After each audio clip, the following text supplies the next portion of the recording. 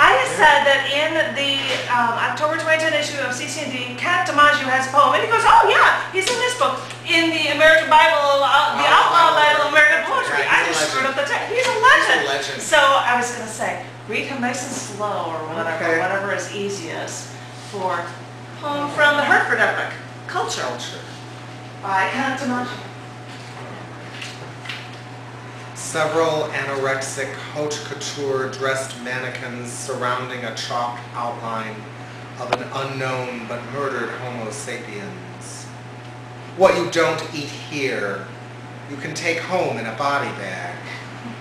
Will someone please slightly shift the well-dressed dummies? Next topic of conversation, art and literature.